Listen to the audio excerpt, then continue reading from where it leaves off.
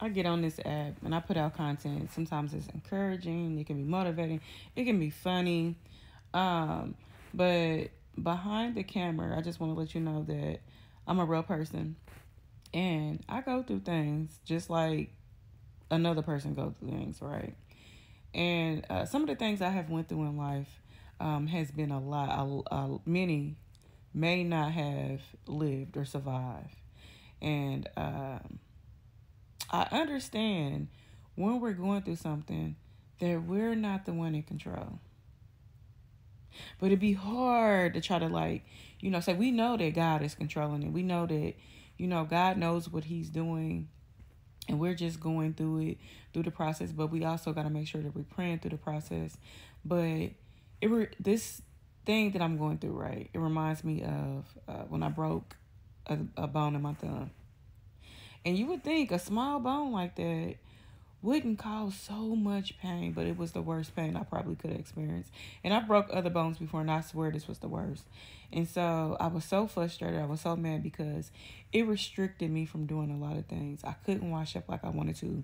I couldn't cook. I couldn't wash dishes. I couldn't go to work. I'm a truck driver. Couldn't drive a truck for a few days.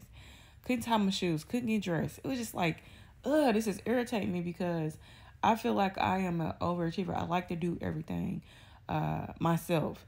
And I feel like if I don't do it, it's not going to get done right. And so I was just so mad that I was sitting here in this pain. I couldn't control it. But I had to be reminded by God. And he says, I'm in control.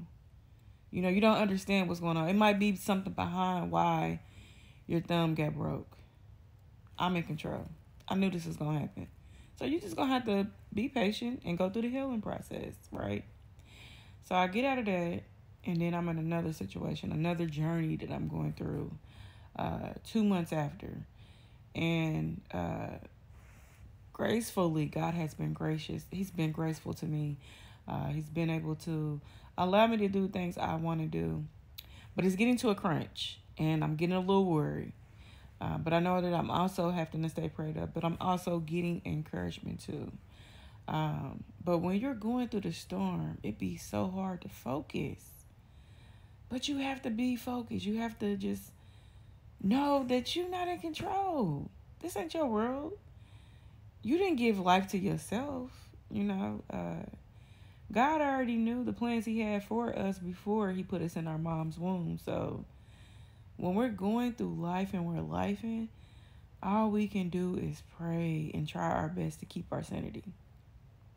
Try our best to keep our sanity. Look, if you got a strong friend, I am that strong friend. Check on your strong friend.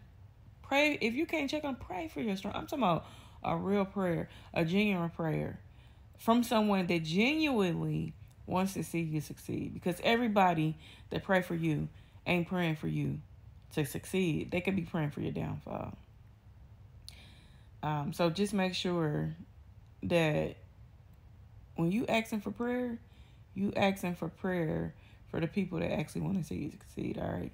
And know that we can get through this thing. And I'm preaching to myself because I'm really going through something. And I'm trying my best. Some days I get up and I don't even want to get up. But I know I have to get up. So I get up and I keep it moving.